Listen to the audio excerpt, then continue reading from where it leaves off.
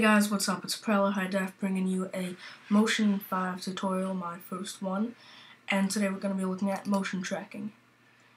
And, okay, so we got Motion 5, basic new look. And let's go find some footage I can use to motion track. Took some footage today. Let's go with the newest footage. Actually, no, let's go yesterday and do this one. It's simpler. Okay. Do that? Import two videos? No. So you got me, and basically you can see I want to put a fireball in my hands like any other kid or person or anybody. You know, people want fireballs.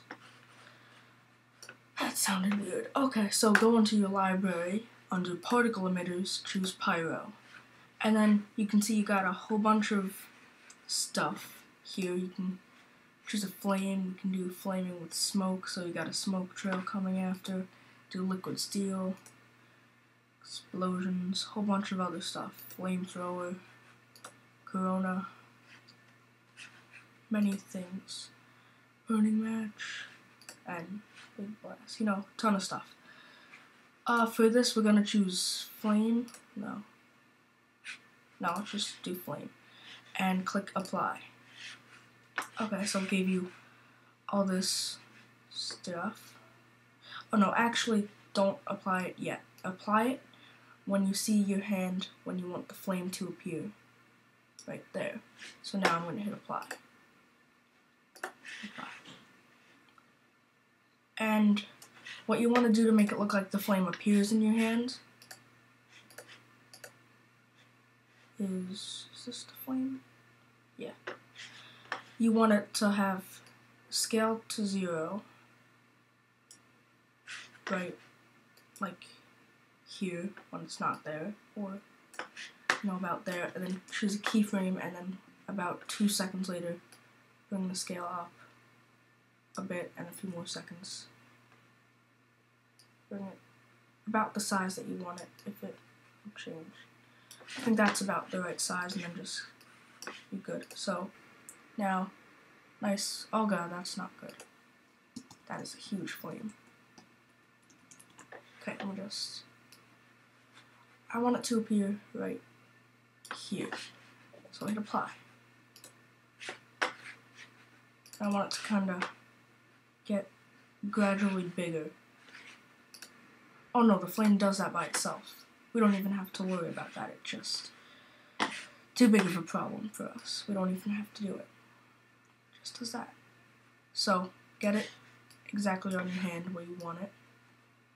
And it's as simple as click record. And then just play through and keep the flame on your hand.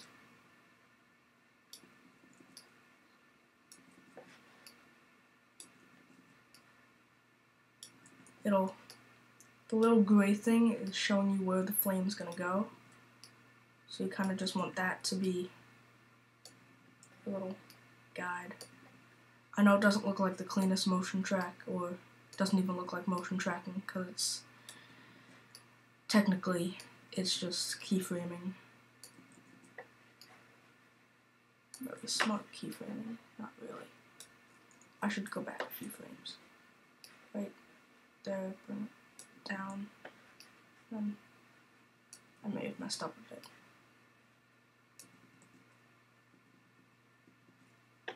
Oh no, we want it to continue off screen.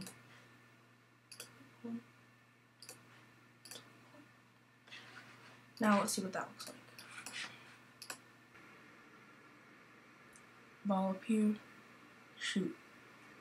Yeah, you can see it kind of jumped a bit right there. So we can fix that by just dragging it a bit and rotating some stuff. Now let's see what that looks like. It looks better. But what if you want the ball to either get bigger or smaller as it shoots away? Well, you can. So you want it to get bigger. So you just click record and get on the HUD. And as it gets away, well, actually,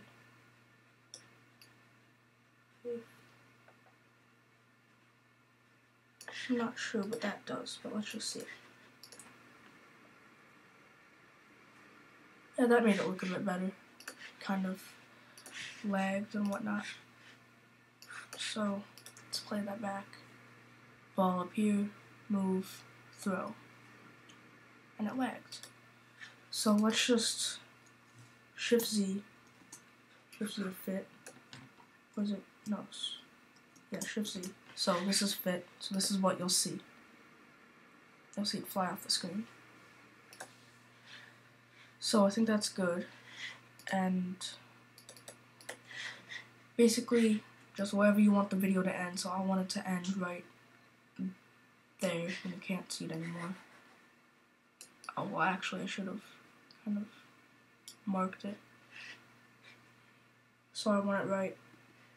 Yeah, I want it right there. And that's the end of the video. Just play through. And the video will stop right there.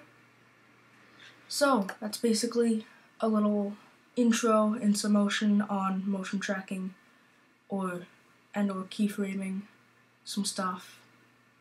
If it was motion tracking, it would have followed the hand a bit better.